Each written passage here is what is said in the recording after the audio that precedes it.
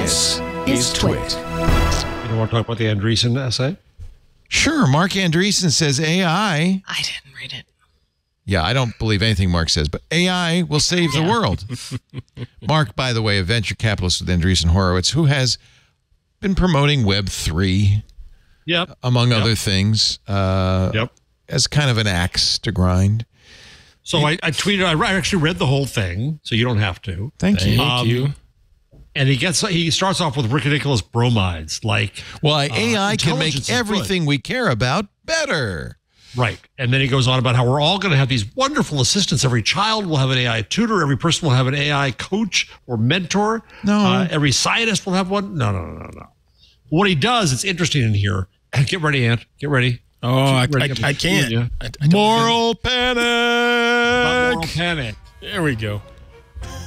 There we are. Bad feeling about this. I love that. Thank you, Mr. Benito. That one you have to see in the video. That's a head of Jeff floating through a sign that says moral panic, saying, I've got a bad feeling about this.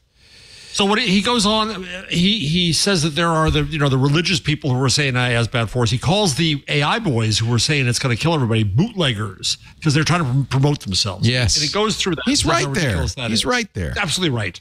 And then he goes to the risks. Will AI kill us? No. No. Will it ruin society? No. Will it take all the jobs? No. And he has backup for that, some of that. Will it lead to crippling inequality? Well, we can debate about that because it's just capitalism. Will it lead to bad people doing bad things? Yes, it will. And then he goes on. Then his final shtick is what's to be done. Well, this is amusing because it's a BC libertarian saying, well, don't regulate AI. Don't do regulatory capture. Allow open source. And I agree with that because we're going to have more competition. I think we need more competition. I think that's true. And what we see happening in Europe is they're going to try to regulate the hell out of it and stop AI from being open source, which I also agree would be a mistake. So I said nice things about it on Twitter, but of course he can't see it because he blocks me. Yeah. No, you know what? I take back what I said because he's in this case, I agree with everything he said. I do too, actually. Yeah, almost. But there is a little bluster in it about how it's going to change all of our lives and save the world. It's not going to do that. It occurred to me too that it's the problem of using the word intelligence with this stuff. It anthropomorphizes it from the start. It's not intelligence. It's an augmenting thing to help us do what we want to do. And it will be more efficient and it will gain knowledge with all kinds of things. It will do neat stuff, but it's not going to change. It's not going to save the world, nor is it going to destroy the world.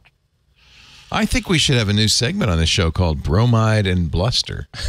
I really like that. That's a show title. That's really good. If you get past the bromides and ignore the bluster, what he's saying is actually, I think, a pretty good prescription for how we should treat AI going forward. Yeah, I agree. Okay. The bromide was human intelligence makes a very broad range of life outcomes better. No. The bluster. Every person will have an AI assistant, coach, mentor, trainer, advisor, therapist that is infinitely patient, infinitely compassionate, infinitely knowledgeable, and infinitely helpful. If you believe that, then you should go to this April Fool's Substack, The State of AI, written by an AI. By AI. And read that, I dare you, for a few weeks. And you will wait. Go to that first. Go down a little bit, Leo, because the paragraph just amused the hell out of me. Well, right there, the last sentence there. Fasten your seatbelts for an insightful, engaging, and potentially worrisome ride.